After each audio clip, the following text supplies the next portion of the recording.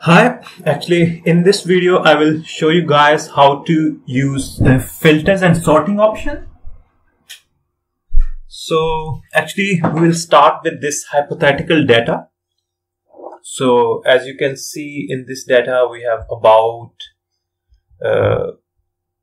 77 rows, but before applying the filters I think it's always necessary to give a quick go through of your data, because before applying the data it's very essential to make sure that there is no blank rows, otherwise filters will not work properly. So as you can see in our data, we have filters, we have blank rows at row number 10 and row number 11. So suppose if we don't delete those rows, what will happen if we apply filter? Actually, what will happen is that suppose if we apply a filter, then Excel will think that there is a data table just from row number 1 to row number 9, and it will not consider the data below row number 9.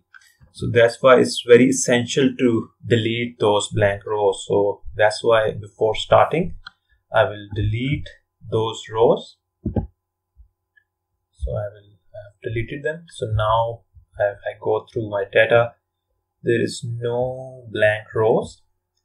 So now I can easily apply filters. So in order to apply a filter, and it's also necessary that you don't have any extra rows above the first row.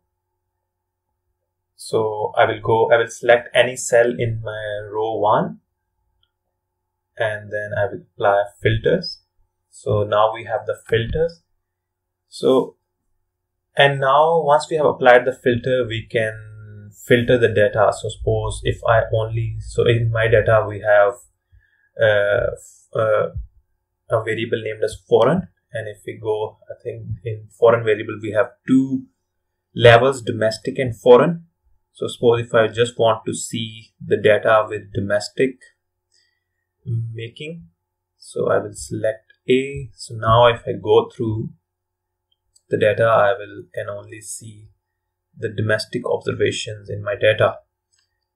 And the other thing is that whenever you apply a filter, and if you want to start with the new filters, is always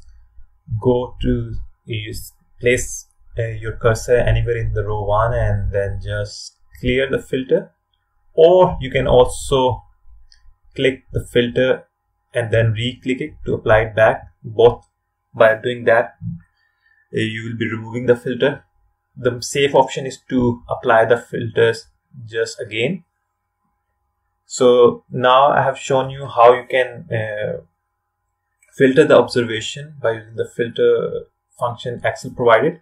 But there's so many other things that you can also do with the filters. Is firstly, suppose if I go to a filter of a price, and then suppose if I want to see the data between 3,000 and 4,000 price, so I can go to a number filter option, then I can go to between option, and then I can just simply write down here 3,000 and 4,000, and if there will be any observation with the price between 3,000 and 4,000, the Excel will show me.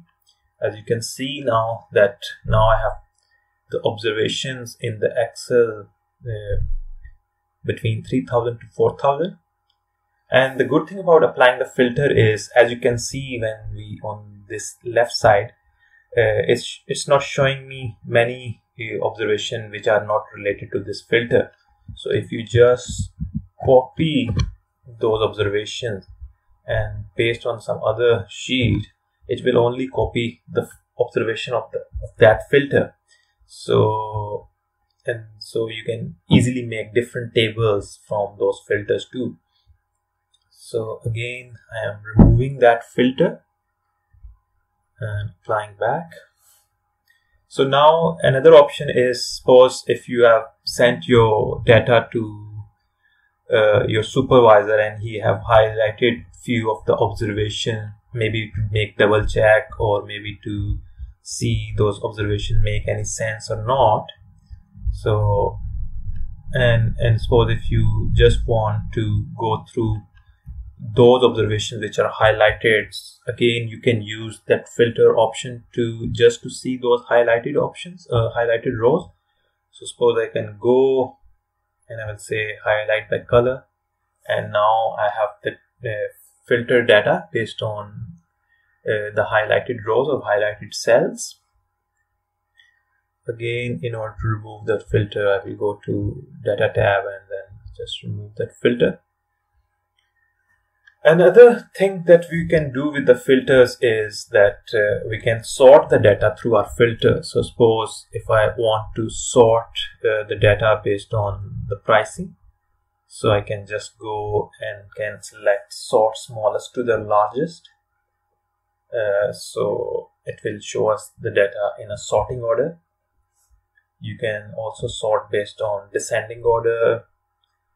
Another thing that I didn't mention, that once you open that filter, you can also manually select what you want to select.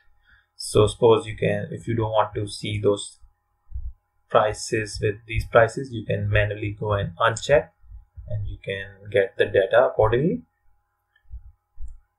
Another thing with the filters is that you can, so suppose currently I've just applied one sorting order. Suppose if you want to sort the data based on two variables, so in that case it's better to use this sorting function within the data tab. Just click it and then first select, you want, suppose if I want to sort the data first based on foreign, and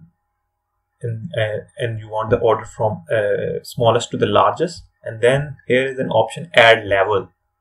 Just add level after foreign. You can, suppose you want to sort the data based on price, and suppose I don't want to see the pricing sorting based on smallest to largest, want to see from largest to smallest.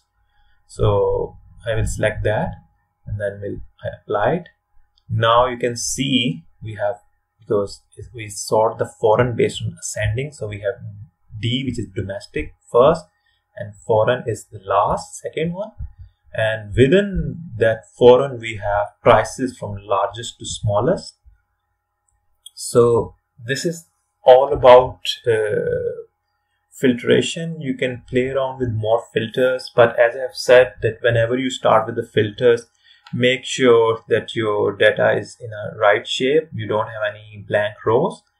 So this is all about the data and about the filters. And